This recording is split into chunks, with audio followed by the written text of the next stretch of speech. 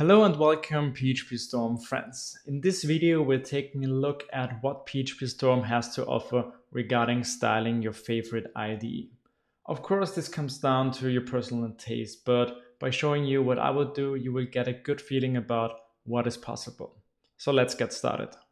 We're going to start with a brand new PhpStorm 2019.3.2 version, and I'm going to open my Laravel 6 project, which I have here.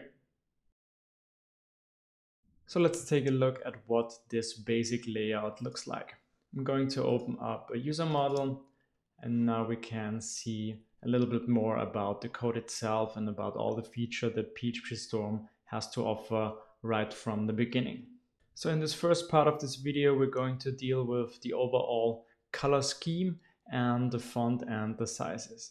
And yeah, to improve that, we're going to install a new theme. To take a look at all the themes that are available for PhpStorm, you can go to the plugins page and tag theme, and then you will see all the themes that are available for your IDE.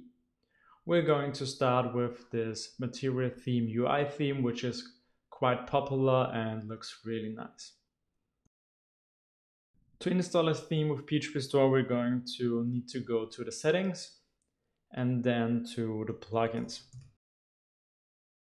And now we're going to look for a theme called material theme. And here we have it. Okay, let's install it.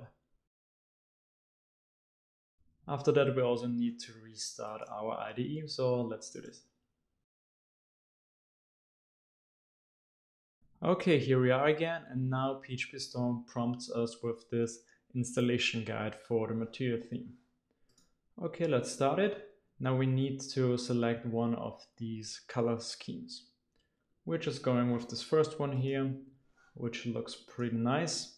And we're also going to go for this default contrast. Next, we can select a kind of highlight color, and we're also fine with that, as well as these default settings. Okay, we're good to go, and now let's open PhpStorm.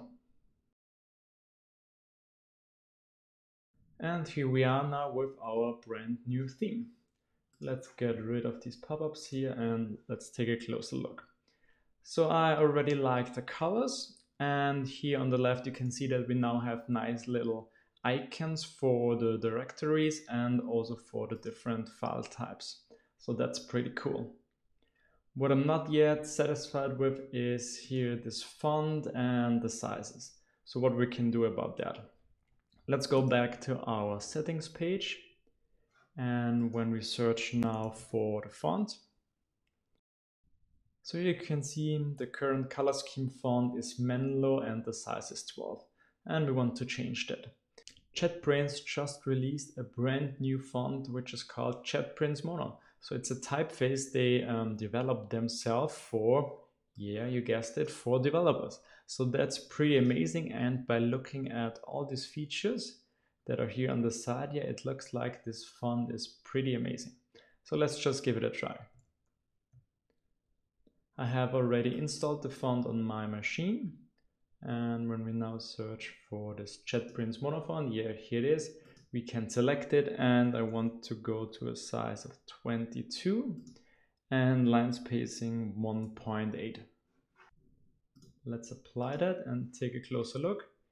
As you can see, I like my code to be pretty big and good to read.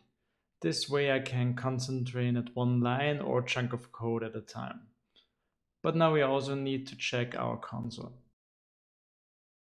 You can see that this is still the old font, so let's change that as well. This can be done under the console font menu. And we want to select here JetBrains Mono as well. And let's go for 20 and 1.6 here. Oh, perfect. This looks good now as well. So let's get rid of that again. And yeah, I think now we are ready with our theme. We have a nice color scheme. We have these nice little icons here on the side, and also our font looks pretty amazing. So that's a good start. Now in the second part of the video, I want to deal with all these little icons, windows and buttons we have like here the tabs on the top, or here on the left these shortcuts to other tool windows like favorites or structure, or the one for the terminal which we have already used. Or here on the button we have some information about the file, and then on the top right we have debugging features, and there are as well these browser icons to open a file directly in the browser. And of course all these features are pretty nice, but I like my IDE to be pretty clean, so let's take a look at how we can customize that. Okay, let's start with this status bar here at the bottom. I really don't need it, so let's get rid of it, and we can do it by opening this global search and then search for the status bar, and here we have it already. And now inside the search you can already toggle this status bar. And that's pretty amazing because you don't have to go to the configurations and to the settings yourself. You can just search for it and toggle it here right in the search. Pretty cool. And now as you can see, the status bar is gone. Okay, what else can we do? And then we have this tool window bar. So that's here on the left where we have our tool windows. And again, we can search for tool window. And here we have hide tool window bars, and then toggle it, and now it's gone. So again, very easily you can do this within this global search. All right, let's get rid of that as well. So what else do we have? Here we have these tabs. So I personally don't like to use tabs because they just distract me. I already know which file I am here through the navigation, and I don't need to see all these tabs up here. Of course, this comes down to your personal taste, but if you don't like them, like it's the case with me, you can search for tab placement, and now you can see here, you can define where you want these tabs. You can put them on the bottom, on the left, or like me, just get rid of them. Mostly I use some other shortcuts to go to my recent file, but we're going to see these functionalities and how to navigate in your project in another video later. Okay, tab placements are gone. Next up we have these browser icons here. So when we again search in the global search for browser pop-up, now we have to go to the settings, but we can do this here. And now you can see you can define all the browsers you want to have here, and you can also define if you want to show them. Let's uncheck this, apply, and now they are gone as well.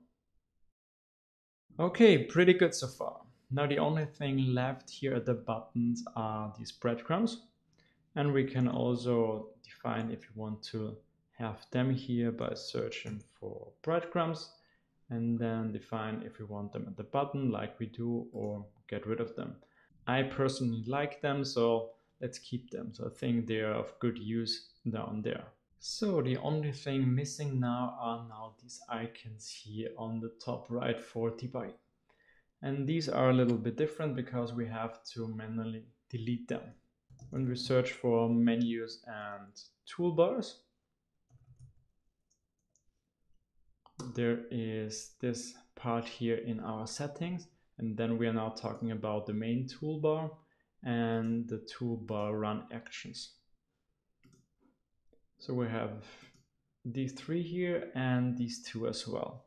So we can select all of them and now delete them by clicking here on remove. And if we apply it, they are gone. And the same works for select run and debug configuration. Click it, gone. Of course, if you want to get them back at any point, you can do this here by restoring them. But for me, this already looks good. So now the only thing missing is these run anything and search everywhere icons. But these are not these two. There are two others down there in the navigation toolbar. And when we now remove them, they are gone as well.